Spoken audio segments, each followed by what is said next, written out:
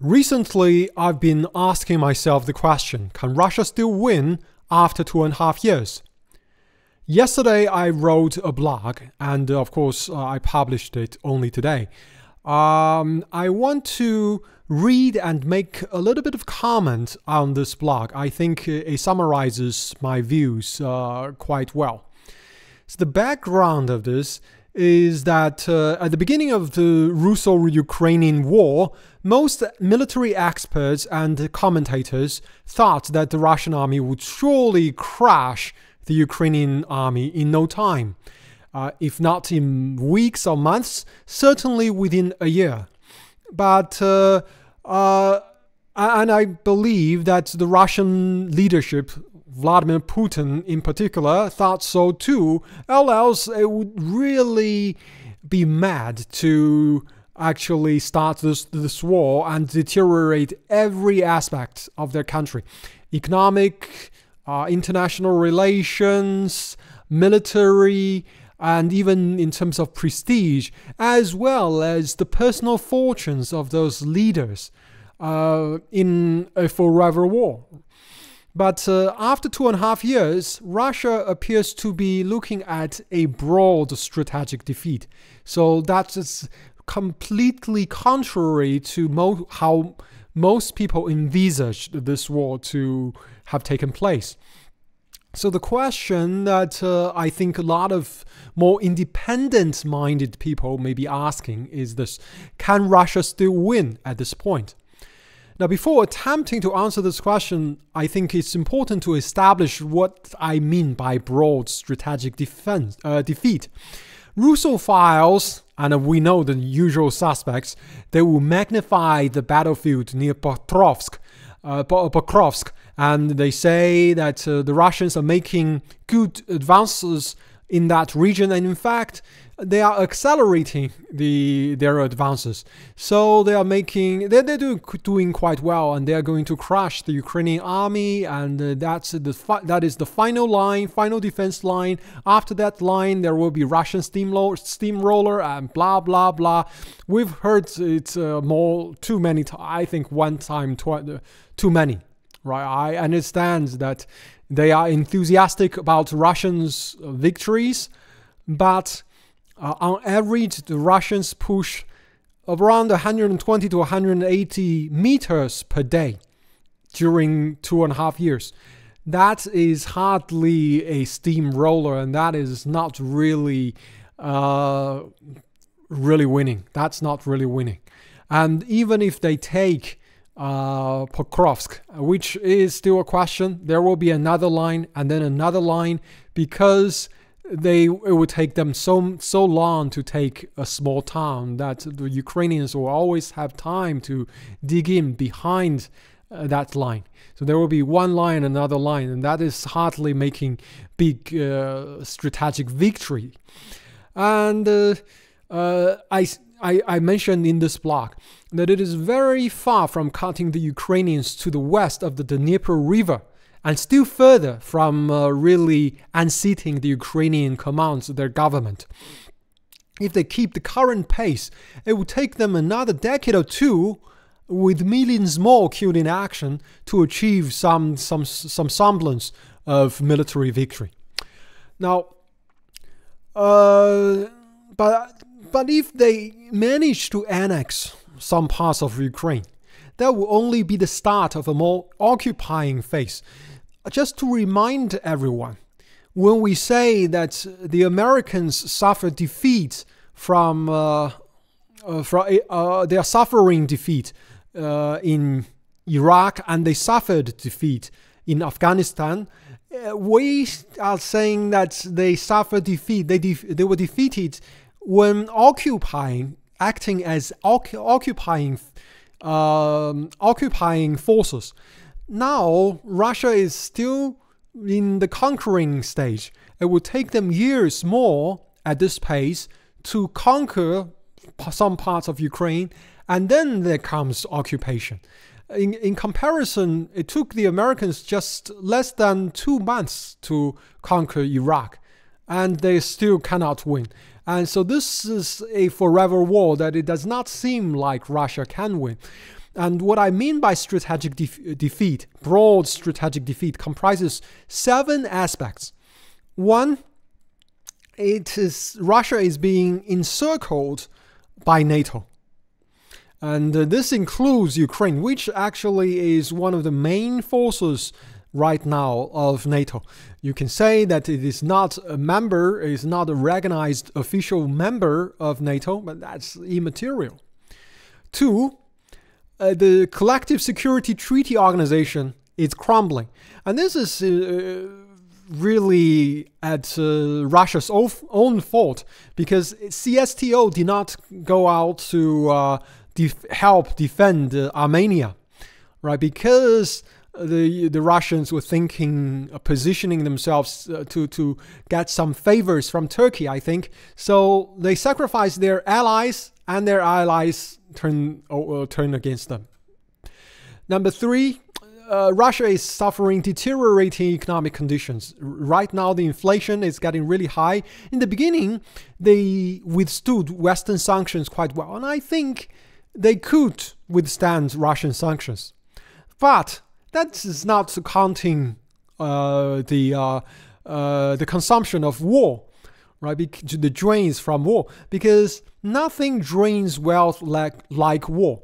And let's not go into the bullshit about they are getting richer, that their economy is booming. No, their GDP may be higher nominally, but that is all going to this war.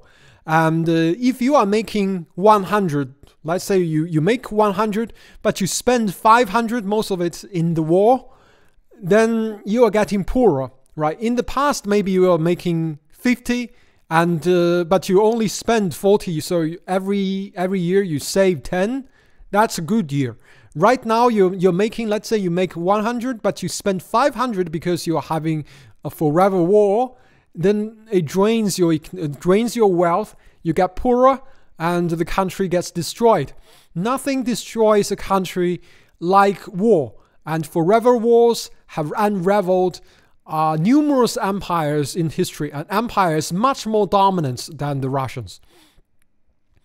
Number 4, we know that Russia is suffering a lot of wear and tear or losses, heavy losses on the front lines in terms of material. And they're spending a lot of shells and bombs and missiles. They even have to import, there were numbers, 6 million or even more shells from North Korea. Also, all sorts of historic weapons that were from World War II are being pulled out. This is simply because a lot of the weapons are now being used and destroyed. This is just normal in a war. But it's really already being depleted. We see that the Russians are now using motorcycles to charge at the Ukrainian positions. That, of course, entails heavy personnel losses. But if they no longer have enough armored vehicles, that's what they have to deal with. And of course, that means that keep on fighting this war becomes harder and harder. Number 5, there's international isolation. This point is quite obvious. Number 6, Russian-made weapons are proven to underperform their NATO counterparts. Of course, the Russophiles who say that the Russians have the best weapons in the world, everyone should buy from them. But the reality does not seem to reflect that, because you see, we know that Ukraine is a much smaller country. It's a much poorer country. And like the Russophiles say, the West have not provided full-throated support for Ukraine. They've given them only old weaponry, weapons in stock, old ones, some even expired. But still, that seems to be enough to stop the Russian advances mostly, for the most part. Yes, Russians are advancing near Pokrovsk, but that is only one single protrusion, and that can be actually surrounded. We know from World War II that the Russians charged against the Wehrmacht a lot of times, and they suffered a lot of losses in those reckless charges. So we don't know. But even if they take Pokrovsk, even if they take the entirety of Donetsk, the Russian-made weapons have been proven to underperform, even because the Ukrainians, being a much weaker country, using old NATO gear, is enough to have a good fight against the Russians. So that really is not a good thing for the Russians, right? And number 7, there is really a broad reassessment of Russian military power and its allies from NATO members, but also Russia's allies are reassessing their geopolitical standing. The Russians' allies are being less aggressive, and the Russians' enemies are being more vocal, and a lot of them are remilitarizing. Japan, Germany, they are remilitarizing, and that means that Russia's military environment will be even worse. So that is what I mean by a broad strategic defeat, right? They could win a tactical victory here and there, but that does not really make much of a difference. Even if they occupy some parts of Ukraine, if they cannot hold it, if their economy crumbles over time, they will have to give back those areas, and perhaps certainly with interest. But I think at this point, since we already know what the defeat looks like, what about victory? Can Russia still win? And I think there are some sort of victory, a mix of 3 points. One of these points is already a victory, I think, for now, for Russia. But if all 3 can happen, that would be great.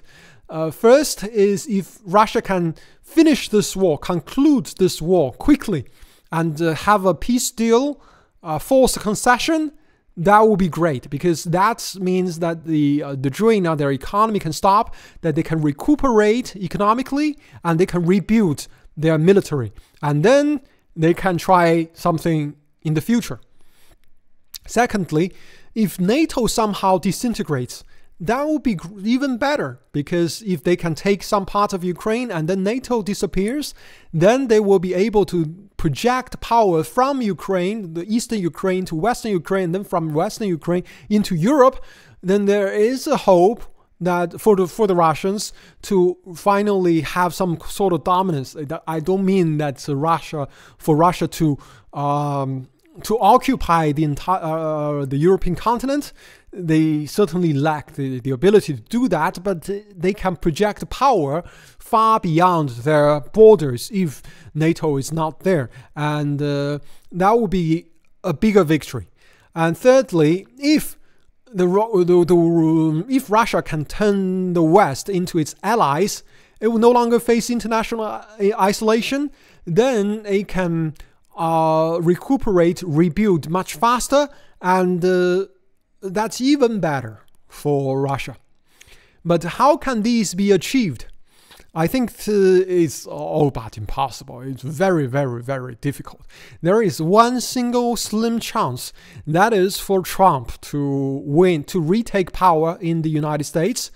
But not only for Trump to win, but also for Trump to do something that is really contrary to the interests of his country.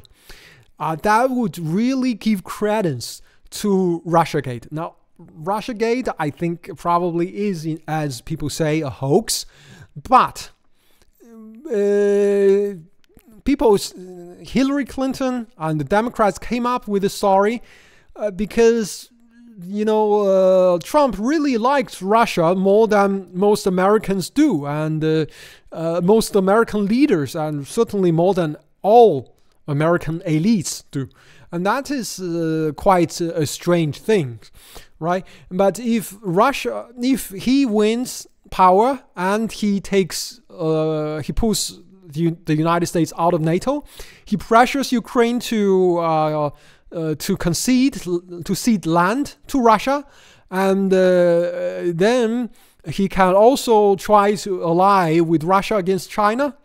Then Russia would have the trifecta, because by having Trump force Ukraine to cede land, Russia will win point one. If Trump can also disintegrate NATO, Russia will have point two. And if America can ally with Russia, then Russia will have point three. That will be superb. And currently, Russia is making a forceful push in mostly around Pokrovsk, but also in Toretsk. And they are doing this certainly with hope at great cost of casualties and personnel and material. Obviously, they're doing this to take the entirety of Donbass before this winter, so that they can be prepared. They will be in a position to reach some sort of peace or maybe armistice with Ukraine, if Trump can force Ukraine into talking with them. But if Trump we will not be in office, and I don't think Trump will be in office, and if Trump gets in office, but Trump cannot carry this, push this through, because there's the deep state, there are all those interests. Trump is, as people always say, Trump is just the president, will just be a president, will just be a single person against the whole machinery. So it will be very difficult. But if Trump really manages to do it, then the Russians could be in a good position. And that, I think, is the small chances that they're striving for. But as I have mentioned, actually in this article, I don't think Trump will win, and so this will all be for nothing.